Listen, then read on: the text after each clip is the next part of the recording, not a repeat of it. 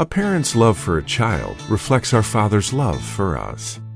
Our Daily Bread. Today's encouragement from the Our Daily Bread devotional was written by Amy Boucher Pye. A friend's baby was suffering seizures, so they sped to the hospital in an ambulance, her heart racing as she prayed for her daughter. Her fierce love for this child hit her afresh as she held her tiny fingers, recalling too how much more the Lord loves us and how we are the apple of His eye. The prophet Zechariah employs this phrase in his word to God's people, who would return to Jerusalem after their captivity in Babylon. He calls them to repent, to rebuild the temple, and to renew their hearts of love for the true God. For the Lord loves His people greatly. They are the apple of His eye. Hebrew scholars suggest this phrase from Zechariah 2 denotes one's reflection in the pupil of another's eye, with the word apple emerging because it's a common spherical object. So with eyes being precious and fragile, they need protecting, and that's how the Lord wants to love and protect His people, by holding them close to His heart. The Lord who dwells in our midst pours out His love on us, even amazingly far more than a loving mother who does all she can for her ailing child.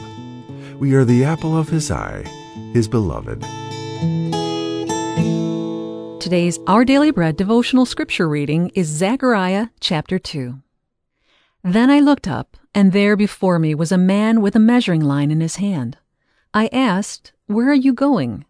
He answered me, "To measure Jerusalem, to find out how wide and how long it is." While the angel who was speaking to me was leaving, another angel came to meet him and said to him, "Run, tell that young man, Jerusalem will be a city without walls because of the great number of people and animals in it. And I myself will be a wall of fire around it, declares the Lord, and I will be its glory within. Come, come, flee from the land of the north, declares the Lord, for I have scattered you to the four winds of heaven, declares the Lord. Come, Zion, escape, you who live in daughter Babylon, for this is what the Lord Almighty says.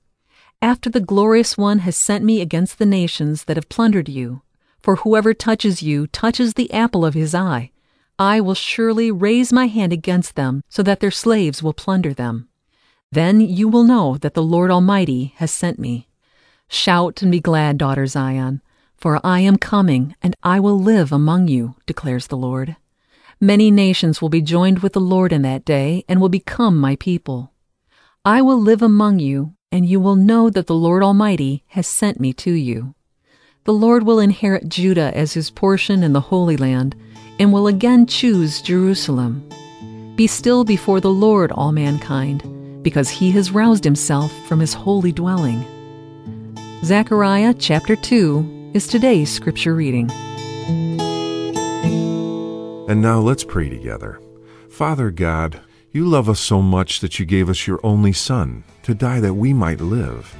May we receive Your love this day and live in it. It's in Jesus' name we pray. Amen.